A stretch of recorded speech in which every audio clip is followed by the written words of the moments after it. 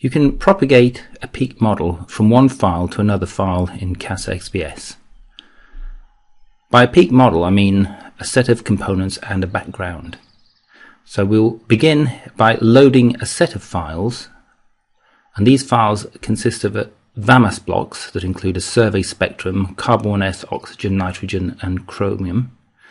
And what we will do is illustrate how to first select a set of VAMAS blocks and then propagate from one carbon-1s VAMAS block to all the other carbon-1s VAMAS blocks in this set of files.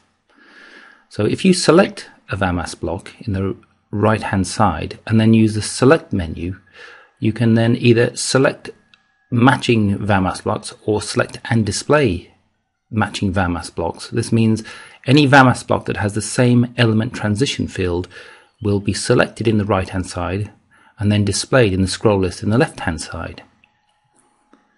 So having prepared a set of files all now with carbon-1s selected and the carbon-1s spectrum displayed in the active tile, we will create a peak model for one of these, and this involves creating a background using the regions property page.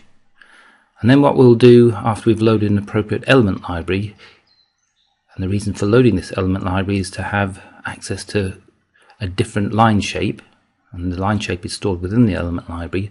So once we've loaded the element library, we'll create a set of component peaks that will represent 3 different chemical states in the carbon, and then we have 2 additional peak shapes which are actually not carbon at all, but they're potassium 2p doublet peaks. So we will create a peak and then copy it and then paste the same peak again and again, and then position the peak using the cursor. So they all come up initially saying carbon-1s, and when we've positioned the peaks we can then make some adjustments to indicate what we have. So the potassium doublet will enter the name in the name fields of these components to indicate what they are. And because not all of the data files have potassium in the carbon-1s energy interval, what we need to do is set up some constraints that will prevent these potassium peaks that are in this peak model from moving underneath the carbon envelope when we attempt to optimize data that doesn't have any potassium.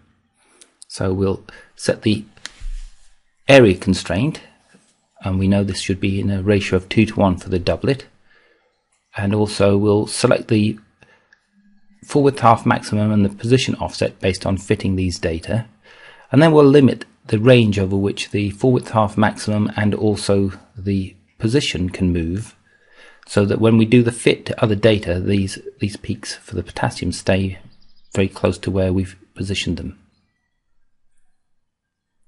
So now, having prepared a peak model, the next step is to propagate the peak model.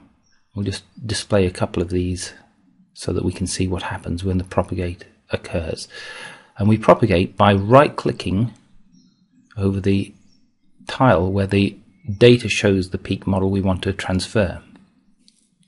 And what we did initially was just transfer the peak model. We didn't do a peak fit. And the reason we didn't do a peak fit is that we wanted to first of all assess whether we needed to do any calibration.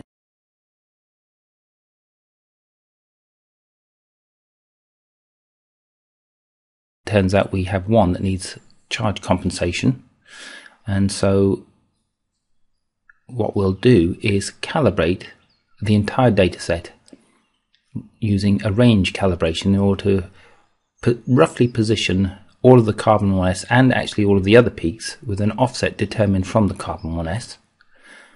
So the range is indicating an energy interval over which we'll search for a maximum intensity, and we'll assign that maximum intensity an energy of 285.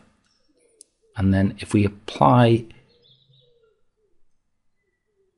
the calibration to all the selected VAMAS blocks, it'll calibrate every VAMAS block with respect to this carbon-1s using the apply range calibration by row.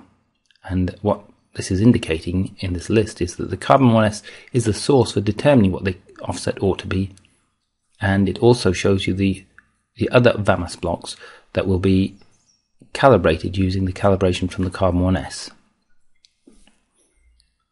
So now, going back to our peak model, having calibrated, we can now right click again and propagate, but we need to first of all make the right selection. We would propagate all of the VAMAS blocks that were selected if we had carried on. So we've selected a Carbon 1S, and then we are going to just select Carbon 1S in the right hand side. So now the list shows the Carbon 1S, and we propagate, and now the components are all lining up without too much trouble, so we can now auto fit across the data set.